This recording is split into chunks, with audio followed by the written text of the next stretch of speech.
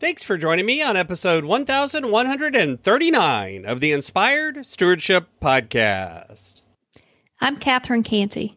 I challenge you to invest in yourself, invest in others, develop your influence, and impact the world by using your time, your talent, and your treasures to live out your calling.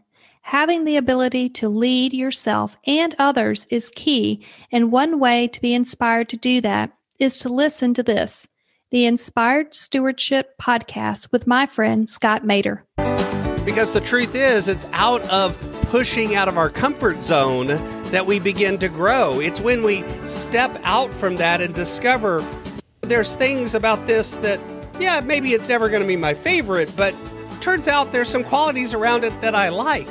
And the interesting thing is that also feeds back at our ability to look at other people and not put them in a box. Welcome and thank you for joining us on the Inspired Stewardship Podcast. If you truly desire to become the person who God wants you to be, then you must learn to use your time, your talent, and your treasures for your true calling. In the Inspired Stewardship Podcast, you will learn to invest in yourself, invest in others, and develop your influence so that you can impact the world. In today's episode about investing in yourself through stewarding your talent, I talk with you about how we often try to fit ourselves in a box. I share how we need to push back against our box to really grow, and I also talk about why it's so hard to push back against the box we put ourselves in. You've heard me talk about developing your talent, and one of the best ways to do that is through books. But if you're like most people today, it's hard to find the time to read.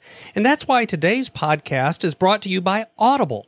Go to inspiredstewardship.com/audible to sign up, and you can get a 30-day free trial. There's over 180,000 titles to choose from, and you can pick one and listen your way to developing your talents via Audible.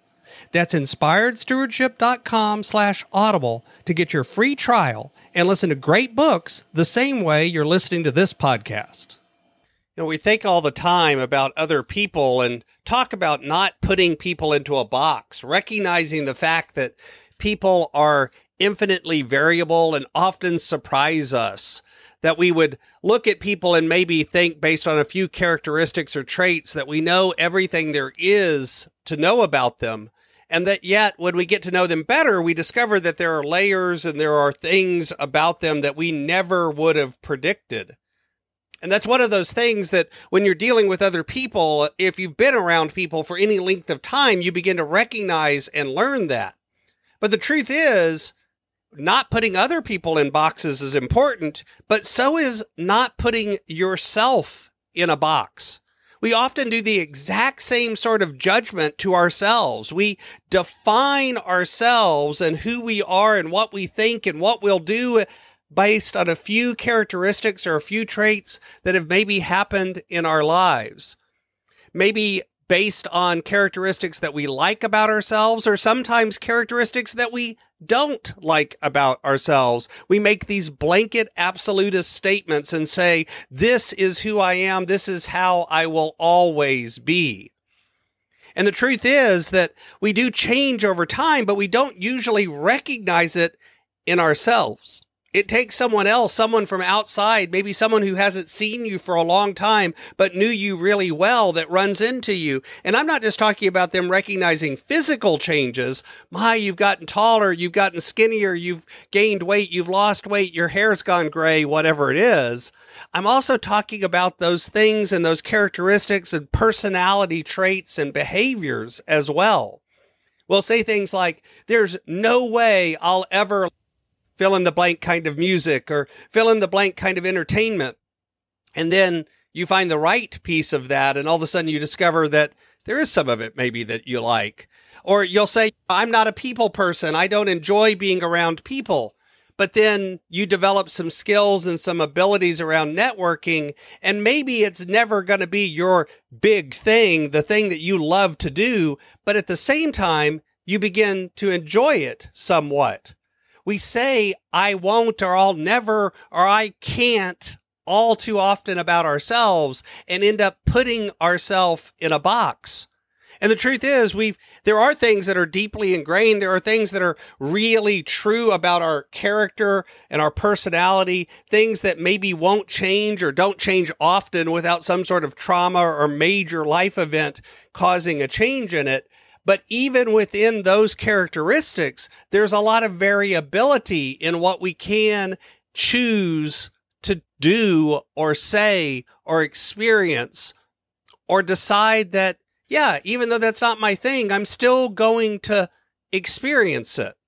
We have to push back against that box we put ourselves in to really be able to grow, to really be able to find ways to expand what we're doing and get better at it, to find ways to experience new things in our life.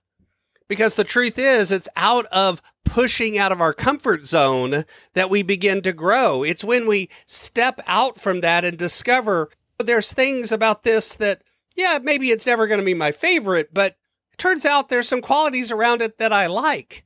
And the interesting thing is that also feeds back in our ability to look at other people and not put them in a box. Because as we learn more about ourselves, we end up being more understanding about other people.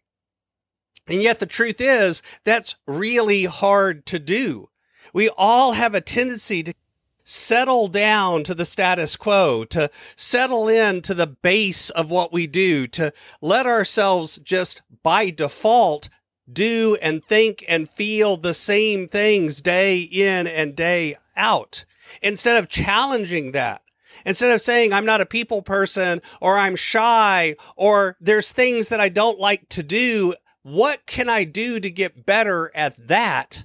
We tend to let it go. We tend to just say, this is who I am, and you're going to have to deal with it, instead of challenging. We have intentionality and the ability to determine what we allow our personality to dictate to us, as opposed to just letting it be, to accepting it as it is.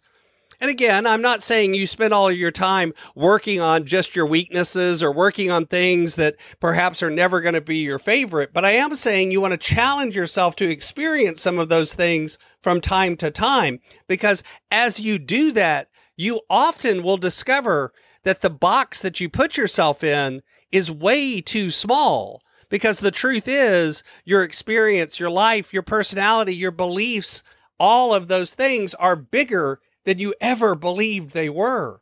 And that means that you've opened up new possibilities. You've opened up new things that you can experience and do and understand that maybe you never would have experienced without getting out of your box. Thanks for listening. Thanks so much for listening to the Inspired Stewardship podcast. As a subscriber and listener, we challenge you to not just sit back and passively listen, but act on what you've heard and find a way to live your calling. If you like this episode on the stewardship of talent, you can go over to inspiredstewardship.com/talent and sign up for our 5-week series on the stewardship of talent. Or if you're in the U.S., you can text 44222 talent tips. That's talent tips to 44222 and get those tips. Until next time, invest your time, your talent, and your treasures. Develop your influence and impact the world.